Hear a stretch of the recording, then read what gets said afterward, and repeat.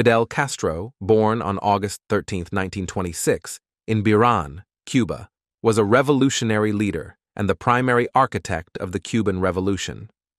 Here's a brief overview of his life and political career. Fidel Castro was born into a wealthy landowning family. He studied law at the University of Havana, where he became politically active and involved in anti-government activities.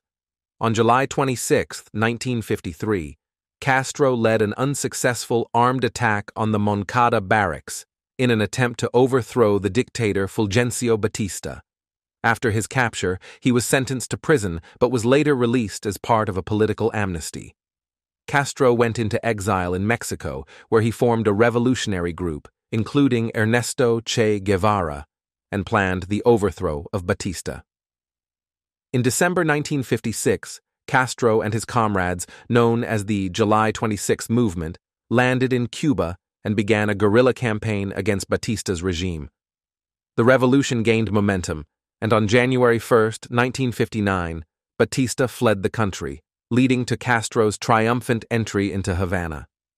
Castro quickly moved to establish a socialist government in Cuba.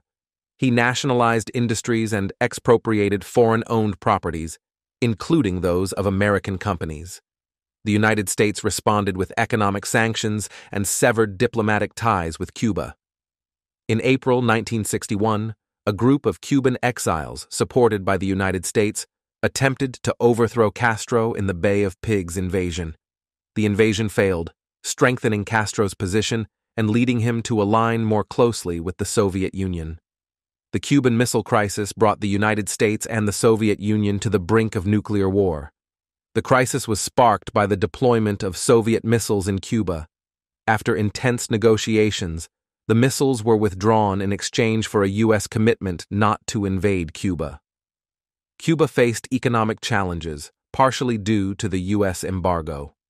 The Soviet Union provided economic and military support, but after its collapse in 1991, Cuba experienced a severe economic downturn, known as the Special Period.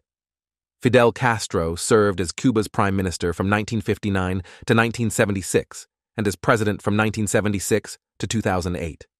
In 2008, due to health issues, he handed over power to his brother, Raul Castro, and formally resigned in 2011.